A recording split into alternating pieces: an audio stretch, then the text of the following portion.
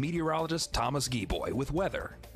After a pleasant start this morning, we got closer to the afternoon. We saw those muggy conditions return. Those muggy conditions have led to persistent cloud cover today, which is kind of a good thing here, seeing as though the clouds more so the bright side of things, keeping us a little bit on the cooler side. If we wouldn't have seen all these clouds today, temperatures could have easily got into the mid and upper 80s in some spots. Some spots around the Wiregrass getting those temperatures close to 90 degrees.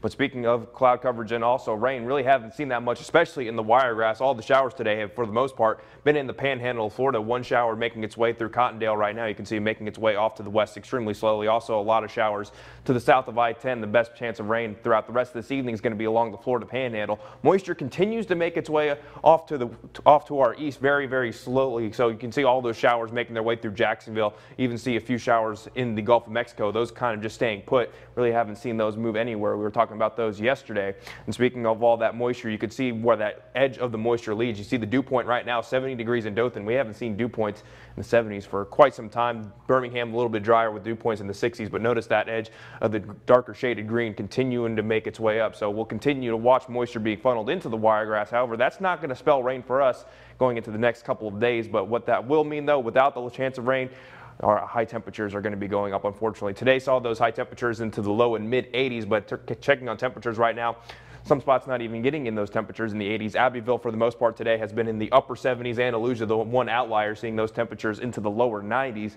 Hot to say the least, and a little bit warmer along the coast, seeing temperatures into the mid 80s, 85 degrees in Destin. But if you're planning out the rest of your evening tonight, temperature is going to remain on the mild side. Temperature is going to be in the 80s. Notice by 7 p.m. temperatures comfortably back into the 70s, so overall should be quite nice. But your futurecast going into tonight and tomorrow morning should just see a mixture of sun and clouds, so we don't really have to worry about any rain tomorrow. Tomorrow, rain chance is going to be a little bit lower than what we saw yesterday. The best chance of rain is going to be along the Florida panhandle on our eastern portions of the viewing area. Only about a 10% chance of rain, though, 20% for the Florida panhandle. Going into Friday, rain chances slack off even more. Basically going with a dry day on Friday. So for the first time, it looks like we should see a dry Friday night football. Tropical update, still not much going on. Tropics nice and quiet in the Caribbean and also the Gulf of Mexico. Watching two areas of interest, though. Tropical Depression 9 has formed, but it's expected to make its way off to the north, so no throughout the land. Also another area with about a 80% chance of formation in the next 5 days, but that's also expected to go off the north, so not really expecting anything much from that either.